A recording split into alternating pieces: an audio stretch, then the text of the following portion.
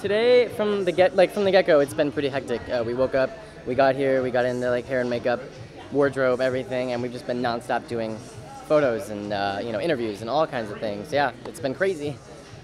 Yeah, it's been a really crazy day.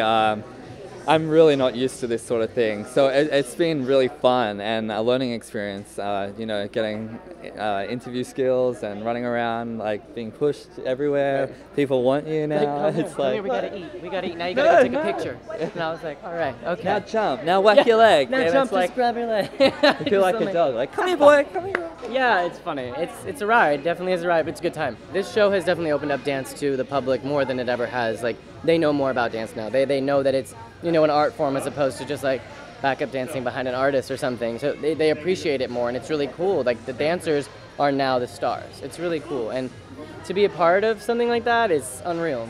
Oh, big stars? I don't know about that. I mean, I think the recognition will be fun. That'll be kind of interesting to see, if people recognize you out on the street. I don't know. It'll be funny too. It'll be weird. I'm excited, just to get our hard work acknowledged. Yeah. Because dance is not always in the limelight, so it's a great feeling that what we do is being respected and appreciated. Vegas is kind of intense. We go through 10 rounds in Vegas. It's pretty crazy. Yeah,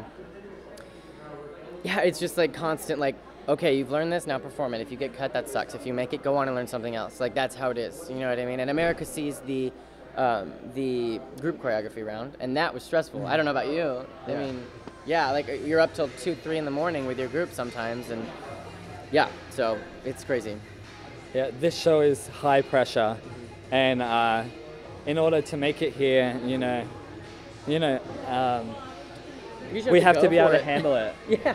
And it's just part of it. For sure, you can, I can, we all can. We've been doing great so far, and everybody here that's made top 20 is hard competitors. They're good, strong workers, great people, and I'm really happy to be here with the people I'm here with. There wasn't one moment when I realized I wanted to be a dancer.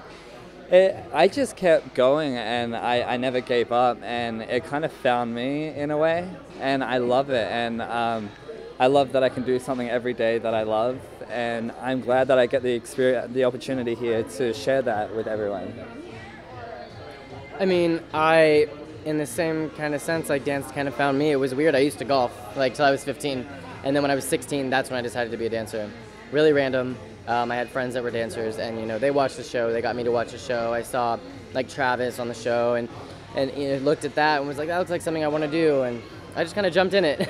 And I was lucky enough to catch on. So, yeah.